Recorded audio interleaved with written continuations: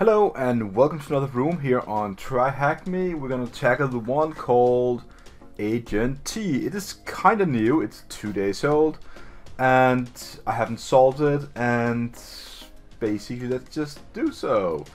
So the machine is up in 17 seconds, and let's just start up our usual suspects here. So the nmap scan, I'm gonna write nmap. Do a standard version and standard script, and then I'm gonna copy paste the IP address and run it. Now we didn't get anything back. It was, I don't know, is it up? It is up. So there's a slight chance that we're just gonna try one more time before. Let's see, one more. All ports. No. So let's try with the no ping. So now that we got a no ping, we got port 80 up. So let's go ahead and just access the web page. And it doesn't seem like to be. Oh, there we go. So we have an admin dashboard, and we see an overview of earnings and, you know, different kinds of statistics. I'm just, looking at the site right now. This is an easy room, by the way. I want to make it not too fast, but let's go ahead and just click some buttons. Not found. Dashboard not found. Okay, so it's inactive, most of the stuff.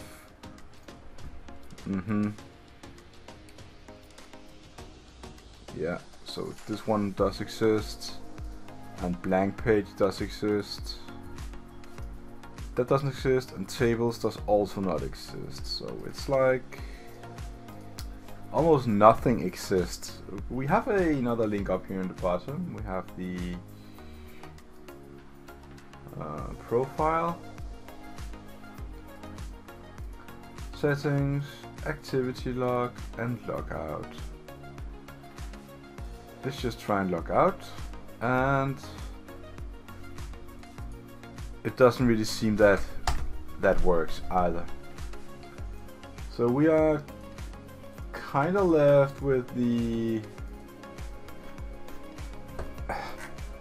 a somewhat not functional index page. Let's take the IP address now, go back to another window, and run GoBuster. Now I don't really know what kind of, is this PHP or what is it? We could probably go and find out. So let's just point to the word list and then do dbuster directory medium. Let's see if we can find something out here. So let's go and just look at all this. I'm gonna search for words like PHP. We didn't see it. So what about JSP? No. Well, it seems like this is just a blank whatever, and there's not much information on what this actually is. It just doesn't say much. So let's go ahead and start the GoBuster scan, just like that.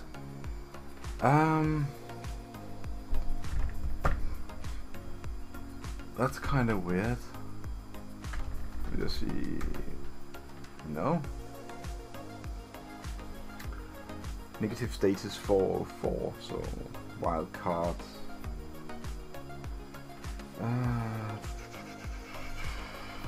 Let's say wildcard. Switch. Oh yeah. We all just, we're just gonna get a lot of. So let me just see. No. So it says for server return status code, the match provider option To continue, please exclude the status code or the length. Okay, so let's exclude the length 42131, and that didn't help me at all. Is there something that I missed on this?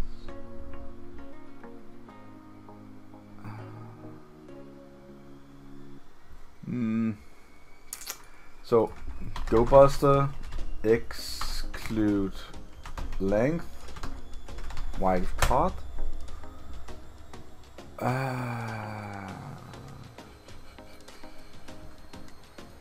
Isn't that what we just? Oh.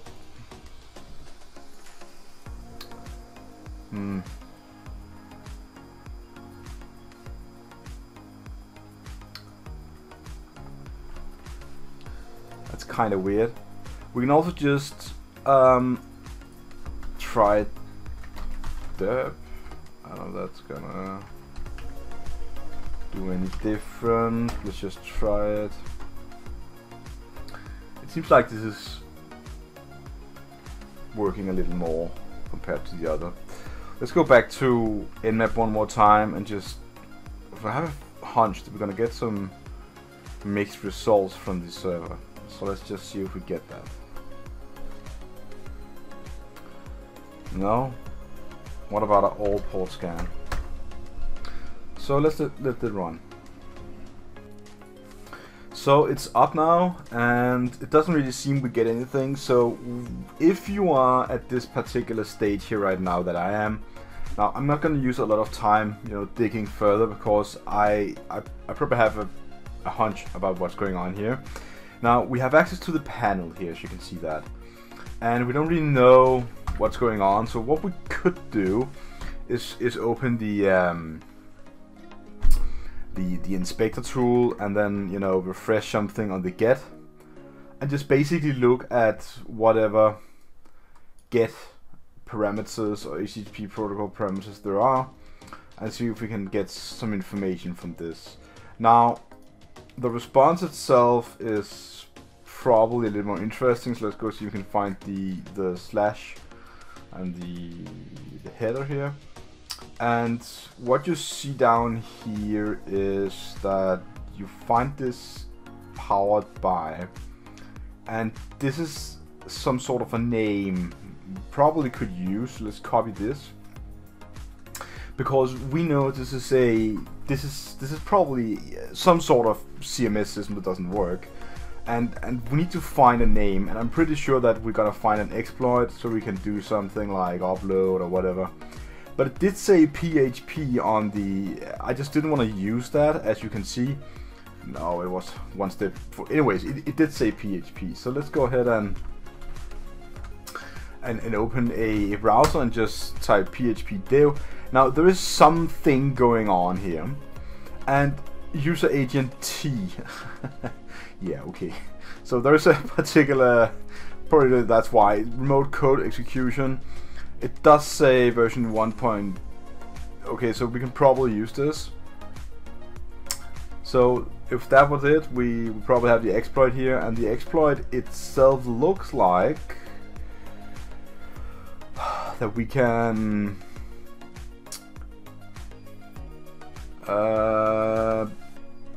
yeah, it does read the user agent in some way and then execute the code. I don't know how they programmed this, but they probably did something in PHP where they can read the user agent in some way, and then it's going to be interpreted and executed. So what we're going to do now is probably just take all this code here. This is Python code, so we can just take all this and basically, well, I guess because you're gonna go to the terminal here. Oh, inside Metasploit, and touch a file called agent.py, or just agent.py, I guess. We're going to go into agent, no, .py, and paste all this And then basically just do Python 3 agent.py and enter the full host URL. So we're gonna take this here and then go back and then say, what is that it? So we root. Okay. So root. We need to find a flag. I don't know where it is, to be honest. I just, you know, haven't really, was too fast. We already root, so it was really fast. Let's fire off a command that can find a flag. So let's go find. I have a node here and say name, and then flag, I guess, is the one, and then let's output all the errors to dev null basically, and let's run this thing. Now it didn't find anything. Whoops. Did I write this correct? Yes, I did. We can also look for other things, like, so instead of, you know, flag, whoops, I need to paste this in the document because this is an awful shell I have. Let's try variations like text and root. So let's take this first and just paste it in. Oh, really?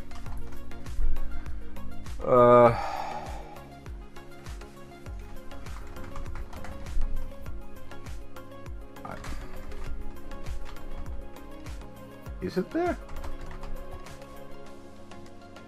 What?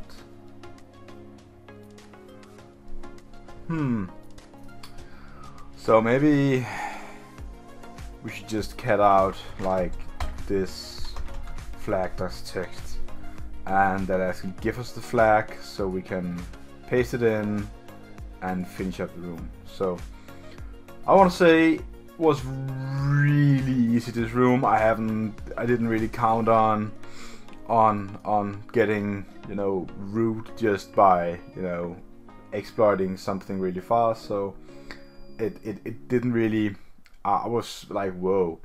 We got to 12 minutes, so I guess I just talked about different kind of things, and we talked about reconnaissance and looking for stuff, and then in the end it was all quite obvious. And this is, using 12 minutes to find an exploit is nothing. It's like that. So we're gonna say like, yeah, I hope to see more rooms like this, but maybe just with a few more, you know, a bit more meat in the bone. That would be nice. So hope you liked the video. See you again online, and have a really nice day.